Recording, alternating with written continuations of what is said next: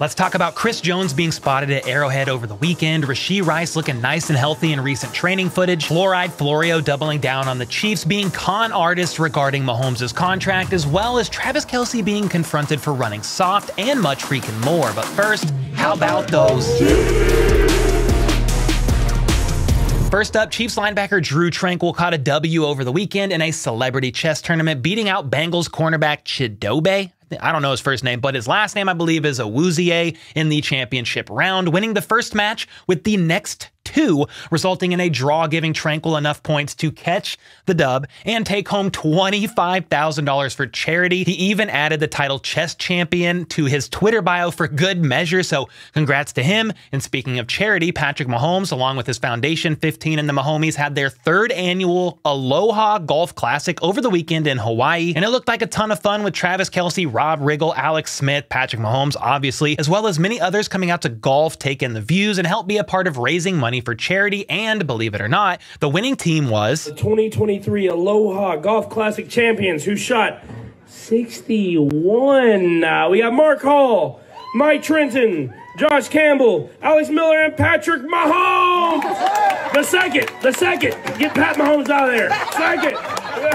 So once again, Mahomes walks away with another W, and I like the little jab at his dad. That was kind of funny. And we'll hopefully get another W this Thursday when he and Travis Kelce face off against Steph Curry and Klay Thompson during Capital One's The Match on TNT. It's sometime in the evening, so if you're free on Thursday, make sure to check it out. Hashtag not sponsored. And then it looks like congratulations are in order for the Chiefs' head athletic trainer and VP of Sports Medicine and Performance, Rick Burkholder, on his induction into the National Athletic Trainers Association Hall of Fame. A lot of syllables. He's been with the Chiefs for the last 10 seasons, is one of the top trainers in the NFL, and has served as the team's VP of Sports Medicine and Performance since 2018, overseeing both the team's strength and conditioning and equipment departments. And despite the NFLPA's recent report card of the Chiefs ranking Kansas City's training staff one of the lowest in the league, with several players mentioning Rick Burkholder by name as a reason for the environment not seeming to be welcoming among others, he seems to be well beloved by other players and all around the league, as well as the Chiefs staff. So congrats to Rick Burkholder on getting another ring shortly after he got his Super Bowl 57 Super Bowl ring. Next up, defensive tackle Chris Jones could be seen at Arrowhead over the weekend, simply posting this short video on his Instagram stories, tagging the Chiefs and saying, "We out here," aka "We out here," aka "Hey Chiefs, I'm here." And the only reason I felt the need to elaborate on that is because many seemed to be confused on what the heck Chris Jones meant when he said that on social media.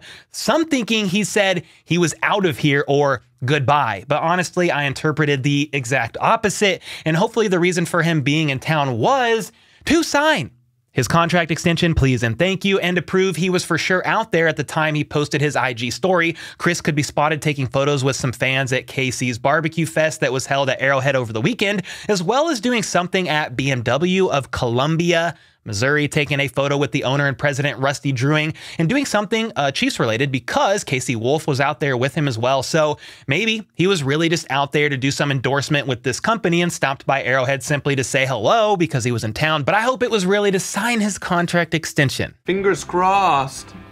And speaking of fingers crossed, I am also hoping for wide receiver Rashee Rice to potentially be one of only like 5 other rookie wide receivers to go for over 500 yards in their rookie season during Andy Reid's tenure as head coach. That's both with the Chiefs and the Eagles. And while I have no idea if this will actually happen due to all the variables in the room at the moment, such as can Tony stay healthy? Will Sky take a huge sophomore leap? Is Richie James going to work his way quickly up the depth chart? Among other questions. But regardless, Rashee Rice was seen in some recent training footage, and he does look quick and rather healthy, which is great news because, in case you forgot, Rashee Rice didn't play in the New Mexico Bowl last year because it was reported that he played through a broken toe. Some said turf toe, maybe it's one and the same, I'm no doctor, since September 24th, and wanted time to heal before the Senior Bowl. And he could even be spotted at times limping back to the huddle and was visibly in pain on and off throughout the season. But in spite of that, Rice still had over 1,300 receiving yards and 10 touchdowns, catching more 20-plus yard passes than any other receiver in this draft class with 18 receptions of at least 20 yards.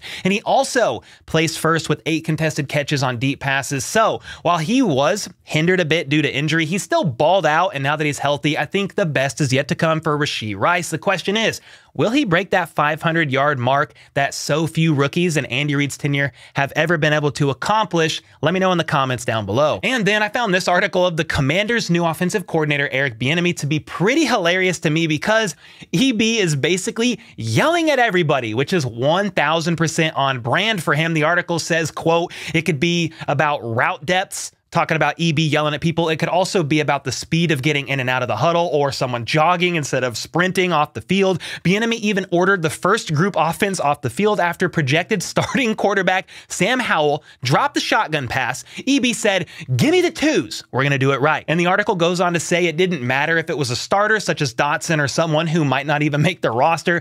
If they didn't run the right play, they would be chastised. Bieniemy got on receiver Kyrick McGowan during one practice for the depth of one route, and he made him run it again. For context, McGowan played 10 snaps on offense last season. Another time, he was chastising a backup center in rookie minicamp. It went like that throughout the spring, and the article says Washington's players are getting used to Bieniemy's style, but they also know the offense could use a good kick in the rear. However, Coach Rivera said players see the results from the yelling and don't take it personally, and it's also worth noting that Bieniemy would also call himself out when he messed up, once pointing out on the sidelines how he sent in the wrong play. Quote, he's trying to set a very high standard, Sam Howell said. We're completely bought into what he's trying to do, and while I know Eric Bieniemy is no longer on the Chiefs and wish him the best in his new chapter with the Commanders, this article was too entertaining and funny to me not to share with you all because we know Eric Bieniemy is kind of a hard ass, and this is the stuff shady, very sensitive McCoy cried about every time someone brought up Eric Bieniemy's name. All right, next up, do you guys remember back at the beginning of May when Mike Florio of Pro Football Talk said that the Chiefs were criminally underpaying Patrick Mahomes and the entire team should be ashamed of themselves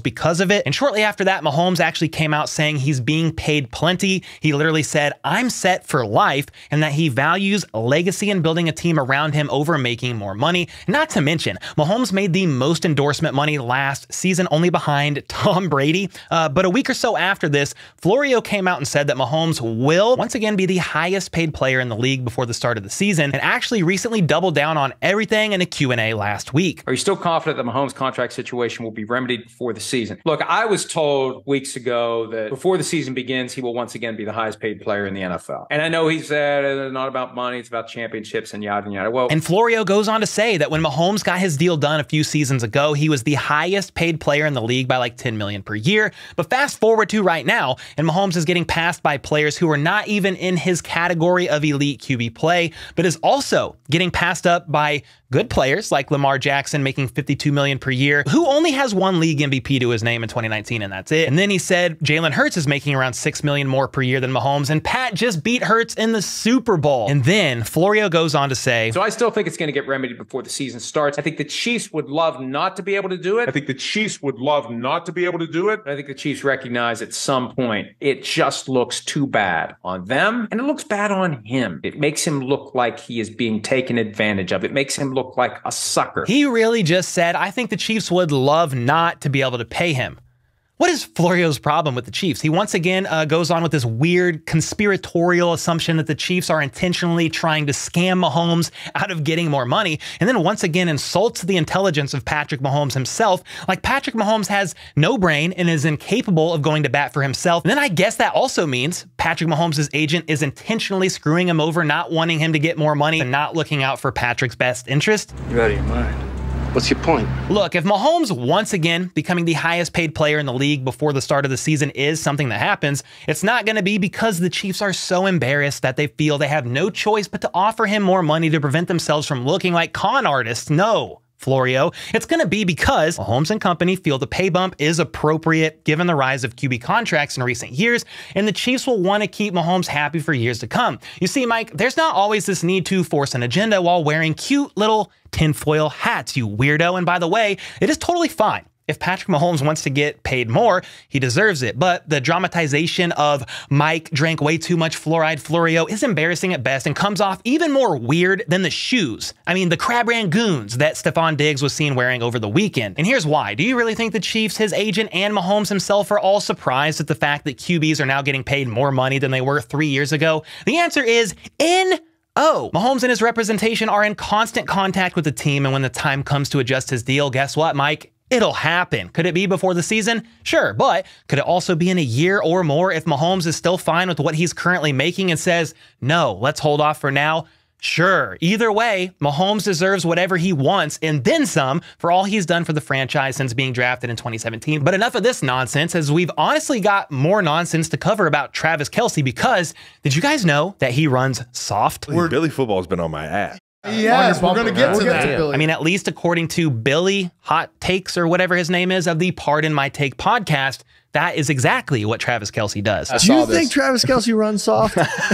And his biggest critique about Kelce is that instead of taking hit after hit, fighting for those extra couple of yards, he sometimes goes down or out of bounds to live to fight another day. So you agree he's making a lot of business decisions while running? Just like his mentality when he runs. Look, Travis literally led the league in yak, so I can't. He's fantastic at it. But hey, Travis, this is Billy. He thinks that you run very soft. Yeah. Billy finally got his chance to confront Travis Kelce personally about running soft in their recent podcast episode featuring Travis, and it was pretty entertaining to say the least. I'll own up to it. I'm owning up to it. I have been a bit of a critic.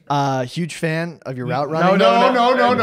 This is still truth. Okay. I just think you could be a little more. And congratulations on leading.